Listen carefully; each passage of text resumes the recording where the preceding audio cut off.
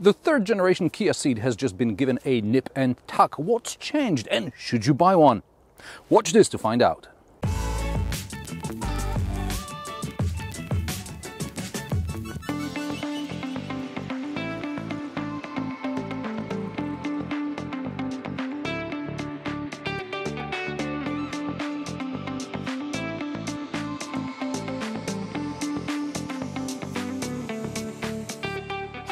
Kia Ceed comes in three flavors: a 5-door hatchback, an estate, and a shooting brake. The latter is called the Pro Ceed, and it took the name of the no longer offered 3-door hatch.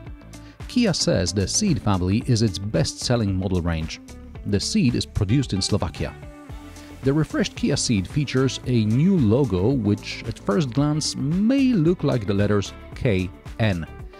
Jokes aside, facelifts are all about slight styling updates, some new standard and optional kit, and usually that also means higher prices. On the outside, the biggest changes in the refreshed estate or Sportswagon include the upper part of the grille, which Kia calls the tiger nose. Also, the bumper has changed.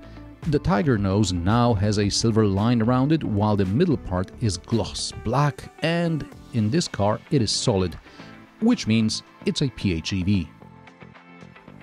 More on the PHEV drivetrain in a moment. Meanwhile, let's look at the bumper from the side. It looks as if this Tiger had a bit of an underbite, no?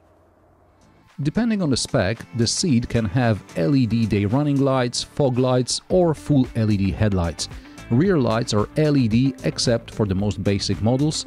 GT line and GT hatchback also get honeycomb design rear lights with animated turn signals.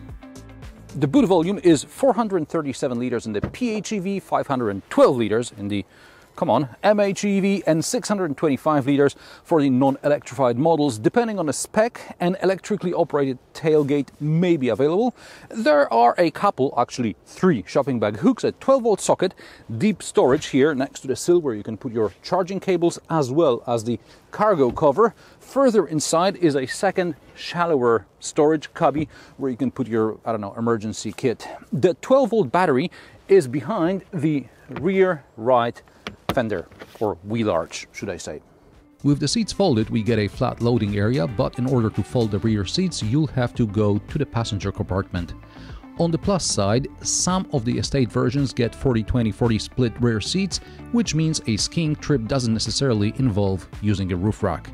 There's not much knee room or space for your feet under the front seats. For an estate, the Ceed feels tight.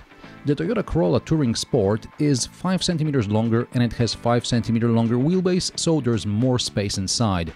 That being said, the Ceed is 3 cm higher than the Corolla, and some of the difference is felt in the headroom. The door pockets are on the small side. There are a couple of cup holders in the armrest.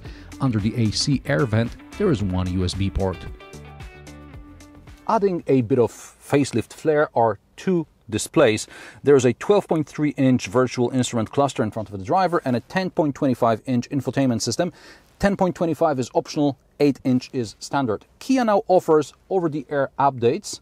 According to the press release, also wireless should be Apple CarPlay and Android Auto. However, at least in this example, I have to plug my Android Auto phone with a cable. It's a shame because there is an induction charger down here. Kia moved most of the settings from the instrument binnacle to the infotainment system, and I think that is a good call.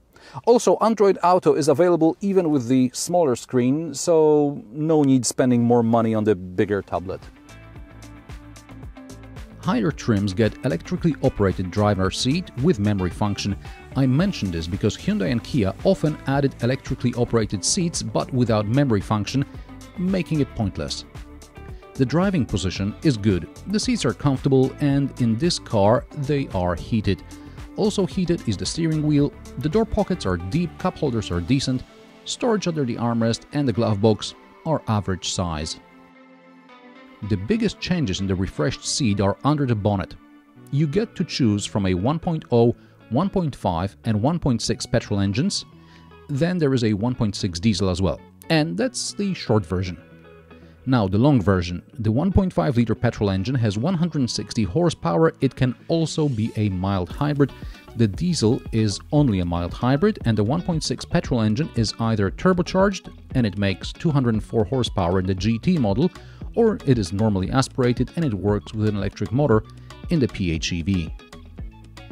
The diesel mild hybrid comes with IMT, or intelligent manual transmission, with clutch operated by wire. This allows for coasting even when in gear. I talked more about this in the Kia Stonic review, link on the screen and in the description below. Sail away, sail away, sail away. The 1.5T GDI engine replaced the 1.4T GDI engine. It seems that, like VW, also Kia put brakes on downsizing.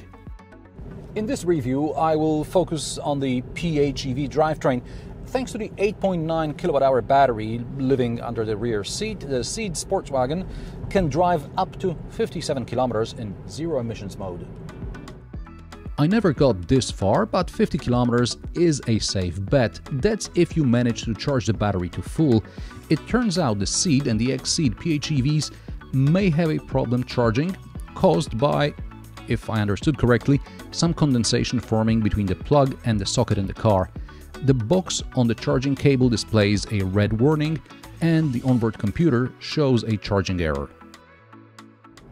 Kia knows about the issue, and it affects only some of the Ceed and Ceed PHEVs. There is a service procedure to fix it, and it is obviously covered by the warranty.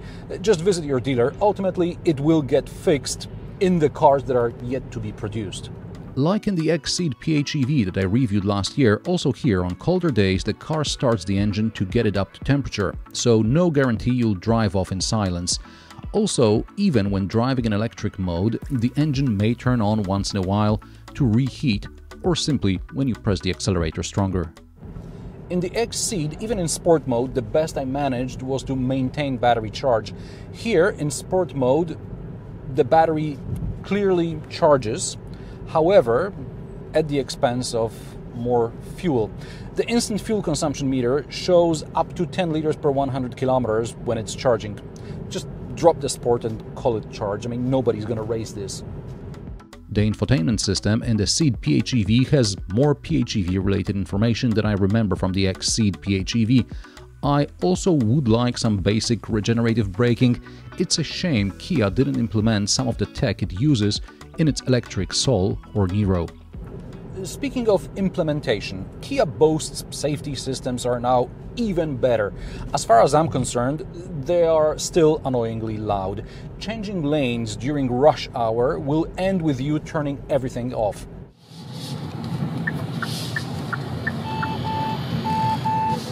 It's just bad implementation. Kia claims the Ceed PHEV Sportswagon does 0 to 100 km per hour in 10.8 seconds and 80 to 120 km per hour in 8.1 seconds. I got better results in Eco and Sport mode, better in Eco than in Sport. Otherwise, the Ceed is easy and pleasant enough to drive, except when in Sport mode, when the combustion engine works as a generator, the car is relatively quiet. It's a decent car to get from A to B, like the Corolla or the Golf. Fuel economy. Assuming you drive 60-70 kilometers around the city, you will get about 3 liters per 100 kilometers. Even with a lot of juice in the traction battery, the engine will kick in periodically. The longer you drive with empty batteries, the closer you get to 7 liters per 100 kilometers, but I assume you are buying a PHEV because charging it regularly fits your lifestyle. Oh, and by the way, skip the wall box as it only cuts the charging time from 5 to 3 hours. Prices of the facelifted Kia Ceed start at €19,000 for the hatchback. Add €1,000 for the estate, an average car will cost you around €30,000. This PHEV with options costs around €41,000, a hefty premium over the regular 1.5 petrol. The Kia Ceed is a great alternative in the compact segment, but the PHEV is only for the heavily incentivized markets. And how do you like the Kia Ceed? Do you prefer the hatch, the station wagon, or maybe the shooting brake? Let me know in the comment section below. If you like my sarcastic, down-to-earth and possibly mildly amusing car reviews, join me every Friday at 3 p.m. Central European Time, and don't forget to subscribe and like this video as it helps me with the YouTube algorithm. Thanks for watching, and I will see you in the next one.